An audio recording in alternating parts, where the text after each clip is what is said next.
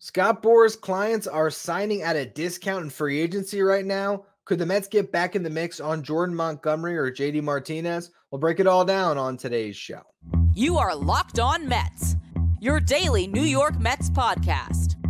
Part of the Locked On Podcast Network, your team every day.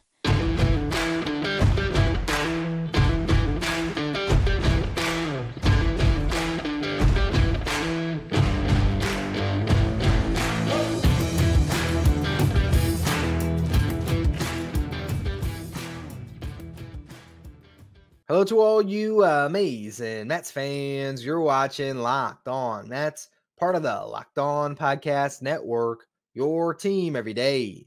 I'm your host, Ryan Finkelstein. If you want to find any of my work, follow me on X at Finkelstein Ryan. You can also find some of my writing at justbaseball.com, where I work as the managing editor. Today's episode is brought to you by FanDuel. Make every moment more. New customers who join today will get $150 in bonus bets if your first bet of $5 or more wins. Visit FanDuel.com/lockedon to get started. Now, over the last week and change here, we have seen some Scott Boras clients sign for far less than we ever expected at the beginning of this offseason. First, it was Cody Bellinger. Signs a 3-year, $80 million deal to return to the Chicago Cubs. Now, prior to free agency opening up, a lot of people projected that Cody Bellinger would get $200 million. I know at Just Baseball, we had an article that went up the beginning of the offseason projecting contracts, and we've been right on some. We've been low on some. We were way off on Bellinger. We thought he'd get an 8-year, $200 million deal. Well, he gets more than $25 million per, but it's on a short-term deal with multiple opt-outs. Now, this sends Bellinger back into a situation where he's comfortable. It gives him a chance to, succeed on this first year, hit free agency, or even come back again, play for $30 million one more time. And then if he has a big year in 2025, he can hit free agency still at a young age and get the long-term deal. And we saw a contract like this work out for Carlos Correa a couple years ago. Another Scott Boras client. If not for the medical records on his ankle, he would have got a $300+ million deal after getting whatever it was that first year. Was it like $35 million in that pillow contract with the Twins? So this has been a strategy that has panned out in the past, but it's not what these guys were hoping for. And we just saw the same thing with Matt Chapman. Signs a 3-year, $54 million deal with the Giants. He could be there for all 3 years. He could opt out and maybe get more, but a lot of people thought he'd still get 9 figures. There's been some reports out that the Blue Jays offered him, was like 6 for $120 or something like that, a 9-figure contract in the middle of last season. He turned it down. Probably regretting that one.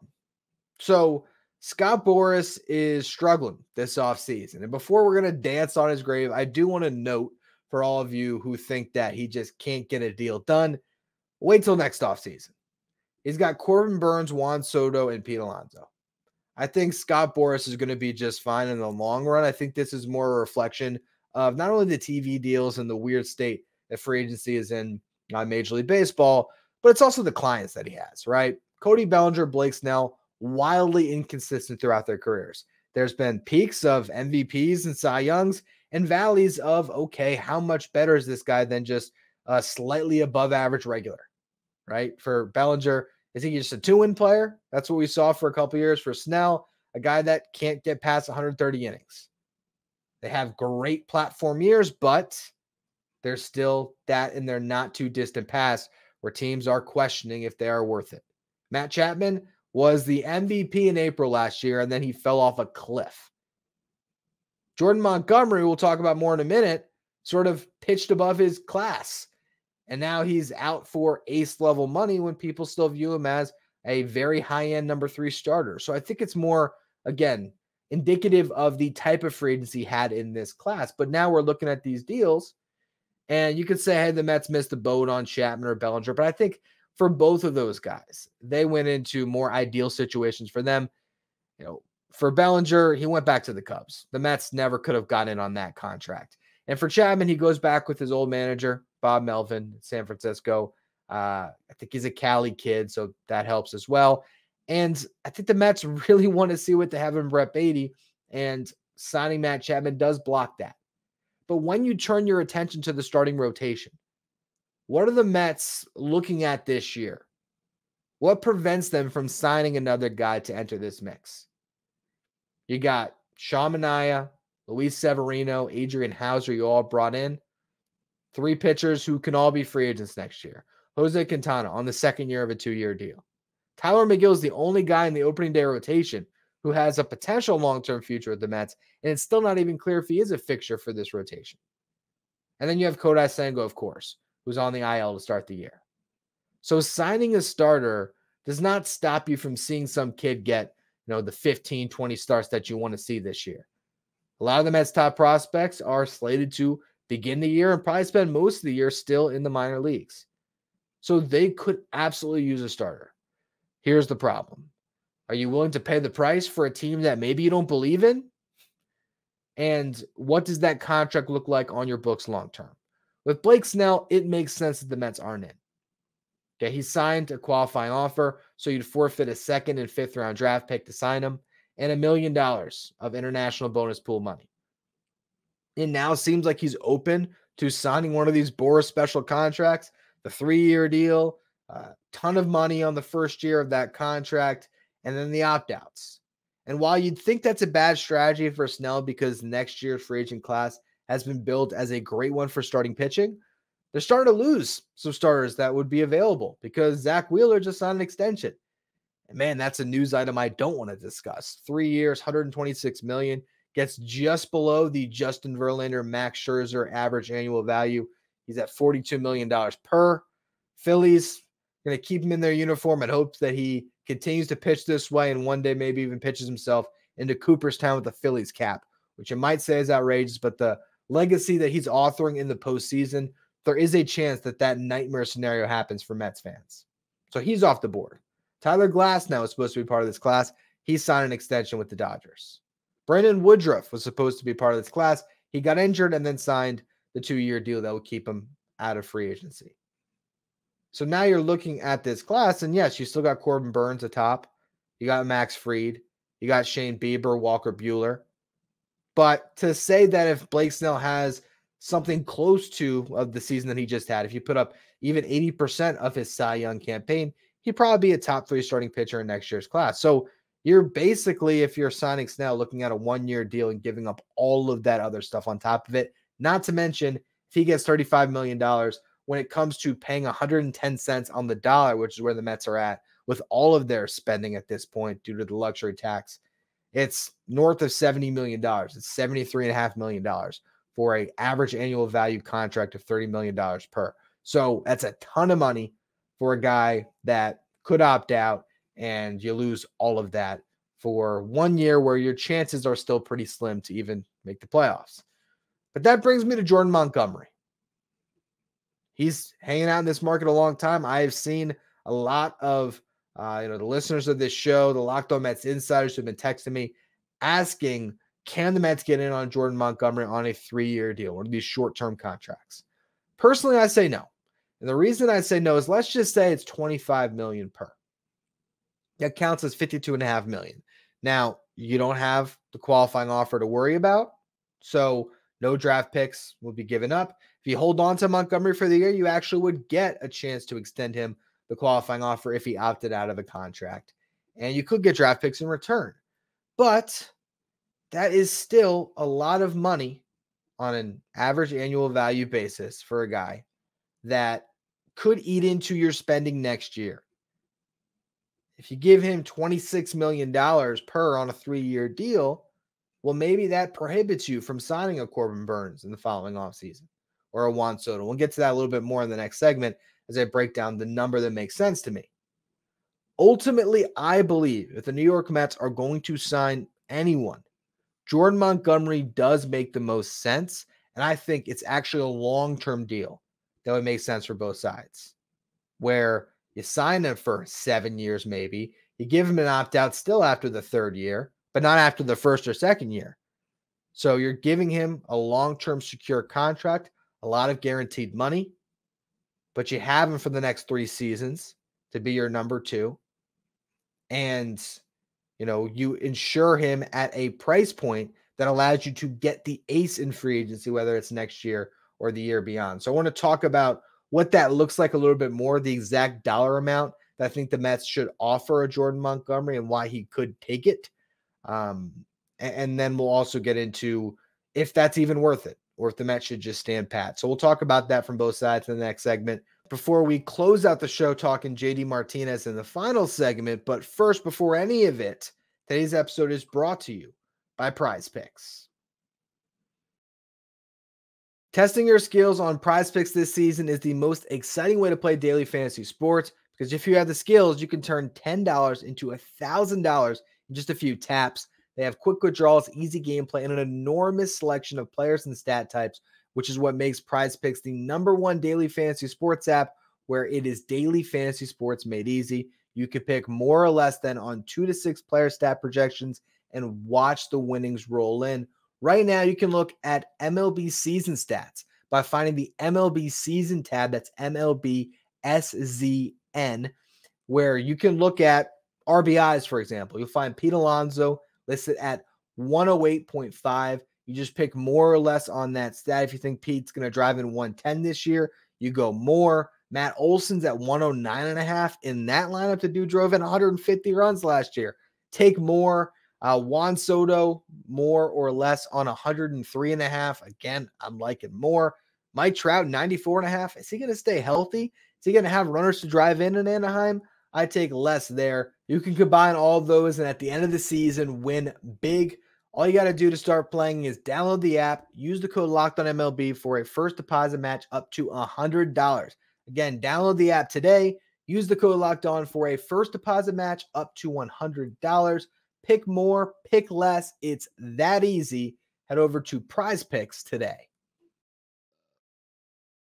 Now, the longer that Jordan Montgomery sits on the free agent market, the better deal you could potentially get by signing him to that long-term contract. And what I'm curious about right now is what offers are on the table for Jordan Montgomery. How many teams have offered him a contract beyond 5 years? At what dollar amount have those contracts come in? And I'm not privy to that information, but I am curious where his market is at right now.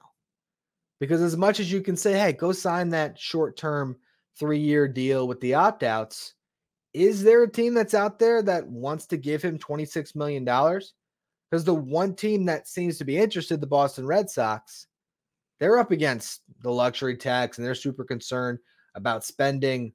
I don't know if they're going to want to go and put forth a high AAV offer.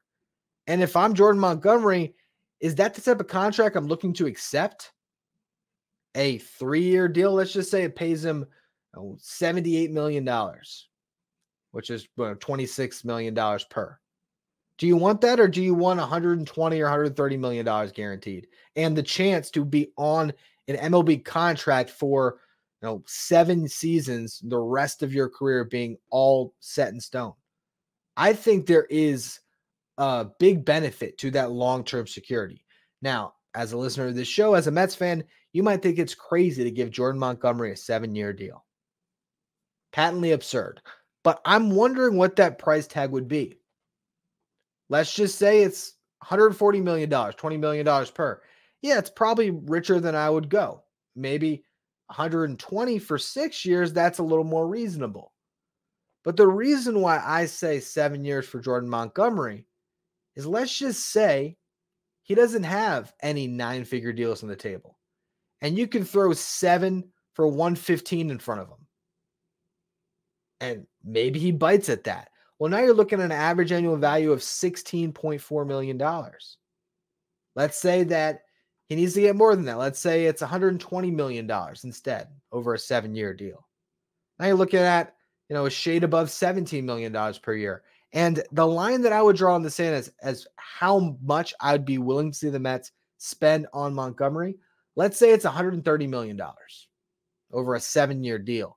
You're looking at $18.5 million, maybe closer to $18.6 million per season for Jordan Montgomery. This day and age, for a number 2 or a number 3 starter, that is fair value on an average annual basis. They're asking him to be that pitcher for 7 years. That's where the risk comes into play. But if you're looking at these short-term plans for the Mets for 2024, 2025, 2026, that money would be well spent on Jordan Montgomery at that price.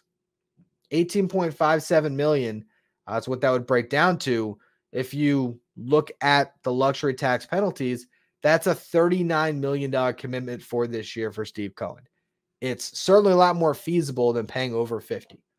The Mets for 2025, you look at their luxury tax payroll, and I don't think this factors in arbitration, guys. So that number can certainly climb a little bit more. But if you go to Spot Track, it's sitting at $160 million. The luxury tax threshold next year is at $241 million. So let's just say on the lowest end, the Mets have $80 million to play with going into next offseason. If you sign Pete Alonso and Corbin Burnes, and Pete gets $25 million per and Burnes gets $35, that's $60 million. Jordan Montgomery gets $26 million. Those three players alone push you way north of that luxury tax. If Jordan Montgomery is getting $18.5 million, well, all of a sudden, you probably come in just under. Obviously, there's other signings to make. There's different tiers of that threshold. But the point is, having an extra $7-8 million to play with when it comes to average annual value, that could be very beneficial to the Mets over the next couple of years. And then you can still bake in an opt-out. So if Jordan Montgomery is awesome for 3 years, he can opt out, he can sign elsewhere, and you don't even have to worry about the back end of that contract. But guaranteeing the years for a guy that's been as durable as Montgomery has been over the last few years, who I think will age pretty well, I wouldn't be as concerned about that when you can really think about the value he'll bring in 2024, 2025, 2026, maybe even 2027. If in 2028 through 2030, you're paying a bloated contract, sort of is what it is, but I think you'd get more than enough value on the front end. And when you think about next year's free agency, if you have Montgomery and Senga in place, all right, go get your ace, and this team is ready to roll again to try to be a World Series contender. If you don't do this and you let this opportunity pass you by, you might have to pay way more to address your rotation next offseason. And it's a top-heavy class, but it falls off beyond that. I don't know if the Mets are going to sign 2 of the top 4 free agents in Burnes, Fried, Bieber, Buehler. So your best bet or your best hope is probably only one of those guys. And unless you get a real breakout from Tyler McGill, David Peterson returns to form, some of the top prospects come up, you might have a very thin rotation once again in a year where the Mets are supposed to be back in the mix to go for it. And this might be your chance to solidify a long-term fixture in that rotation at an average annual value that makes a ton of sense for a repeat tax offender team. So I just think the Mets should at least explore that option because, hey, maybe no one else has given them more than $100 million, and you can find yourself in a situation where it's, like I said, $115 million, 7-year deal, opt out after year 3, where that average annual value is a little over $16 million, and you're really cooking with gas. So we'll see if the Mets ever explore this or they just sort of let this opportunity pass them by. But they could sort of split the middle and avoid the starting pitching market, but at least get a bat that would help their lineup day in and day out in JD Martinez. We've talked about him plenty, but we're going to do it one last time before he potentially signs. I promise. I'll go through JD Martinez and whether the Mets would reconsider signing him depending on where that price tag gets. So we'll go through what that could look like in just a minute. First, though, today's episode is brought to you by FanDuel. Get buckets with your first bet on FanDuel, America's #1 sportsbook. Because right now, new customers get $150 in bonus bets if your first bet of $5 or more wins. It's $150 if your bet wins. You can bet on all of your favorite NBA players and teams with quick bets, live same-game parlays, exclusive props, and more. And right now, you got MLB futures available at FanDuel, so you can bet on the Mets over-under win total of 81.5. You can bet on Pete Alonso's over-under home run total of 41.5. You can bet on their chances of winning the World Series at plus 5,000, or you can just look at other teams entirely and avoid the Mets because you just don't have faith in them this season. All of that is available for you over at FanDuel. And again, you place that $5 moneyline bet and you win $150 in bonus bets guaranteed. Just visit FanDuel.com/lockedon and shoot your shot. FanDuel, official sportsbook partner of the NBA. If you're an everyday listener to the show and you don't want to miss out on any of your bonus Locked On Mets coverage throughout the season, make sure you become a Locked On Mets insider. This is our texting service where I can send you updates anytime something breaks on the Mets. It's where you can ask me questions anytime. It's where we'll be sending out lineup graphics throughout the season, so you'll get the Mets starting nine before every regular season game. And it's also where we're running our giveaways throughout the year as well. So if you want to be part of all this bonus Locked On Mets coverage, you can find the link in the episode description. Go to subtext.com/LockedOnMets. All right, JD Martinez has been a long-standing topic on this show, a long-standing debate. Do you sign a DH? Do you play the kids? We have discussed it ad nauseum. But here he is, where in March, he is still a free agent.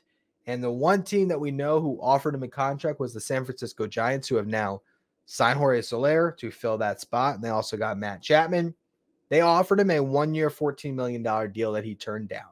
He wanted $20 million, but also it would make sense that JD Martinez would not want to hit in that ballpark.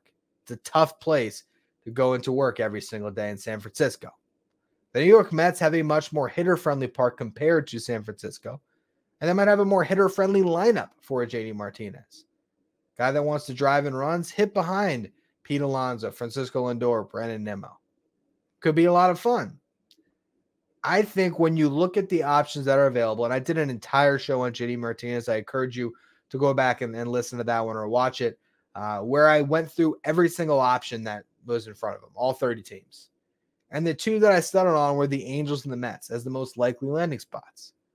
And why exactly would you want to play with the Angels right now other than the weather and Mike Trout? And even then, as much as people can be down on the Mets, it'd be hard to say that the Angels have a better chance at making the playoffs than the New York Mets.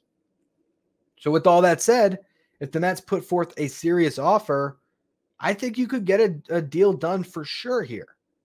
Let's say the Mets offer that same $14 million. Are you sure he's not going to take it on a 1-year deal?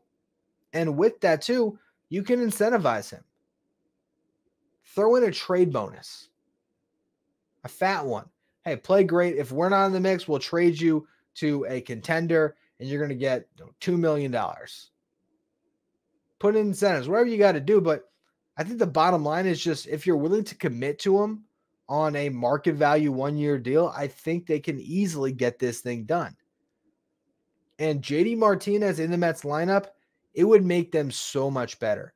Now, the downside of it, the reasons why you don't do it. One, you just are dying to see what you have in Beatty and Vientos. And I do get that pull. I understand why you would really want to know about both of those guys. But I still believe that you could find a way to get playing time for all three of them. JD Martinez probably not going to play 150 games. Beatty, Vientos, they can platoon at third base. You can get Vientos in the game a couple of times when JD needs a day. Pete Alonso needs a day. There's a way that everyone gets their time. And also, I think you just look at the cost of acquisition for Steve Cohen. Just money. Blocking Mark Vientos maybe, but long-term, I don't think it's hurting your franchise too much to make that move. And the impact that another 100 RBI guy could mean to this lineup, I feel like you really have to think hard about it. A month ago, the Giants didn't have Jorge Soler or Matt Chapman. They waited out this market. They submitted some offers. They got some free agent signings at relative discounts. And now those two could be the best two players on that team this year, quite honestly. Could absolutely be the result of all this. And Soler and Chapman could be the reason the Giants end up in the playoffs. Cubs able to get their guy in Bellinger. Patience is paying off for a lot of these teams. And this could be the time to get some good deals. So yeah, it might cost Steve Cohen some money. But if tomorrow you told me that Jordan Montgomery and JD Martinez were both in the New York Mets, you address your rotation, you got another big bat in your lineup, all of a sudden, the chance that the Mets actually make the playoffs this year, they get so much better. But the Mets do nothing. I think they're showing their hand as far as their expectations of this team. it would indicate, for one, that they don't believe in Jordan Montgomery long term. But two, it would clearly indicate that this is every bit of a rebuilding year. Yes, they're going to try to put some talent on the field to maybe surprise some people, but it's more about seeing what you have in the young players, knowing that 2025, 2026, those are the years that you really want to aggressively spend. And this is a time to lick your wounds a little bit off of some really big pushes the Mets have made financially. And they're still going to get hammered by taxes. But to add in $75 million for two players that aren't great, they're just good, I can totally understand why the Mets wouldn't and probably won't do this. But when you think about the impact that those two free agents could have on the Mets' chances this year, it is a very tough pill to swallow for Mets fans that this owner, who has promised spending and has delivered, is all of a sudden being a little more cautious with that checkbook. It is a very unfair bar that Cohen has set for himself. And it has led to fans being disappointed this offseason. But in the long run, all of that could still be the right decision for this franchise. And we might, in a couple of years, say, I'm glad they didn't make any of these moves. But at the price tag that these two free agents are at right now, if it was my money or, my team to run, I'd be pretty interested in making this roster significantly better just by spending for this upcoming season. Anyway, that's going to be all for today's edition of Locked On Mets. Want to find any of my work, follow, rate, and review wherever you get your podcast. If you're watching on YouTube, we are pretty much there, hitting our goal of 8,000 subs by opening day. So I appreciate all of you who have subscribed. You can follow me on Twitter at Finkelstein Ryan. Follow the show at Locked On Mets. Thank you for making Locked On Mets your first listen every day and your first watch. Now you can head over to Locked On Sports Today on YouTube for your second watch and check out the first ever 24/7 streaming channel on YouTube that covers everything in the world of sports with our local experts from each team and our league-wide experts from each league. Find Locked On Sports Today streaming 24/7 on YouTube.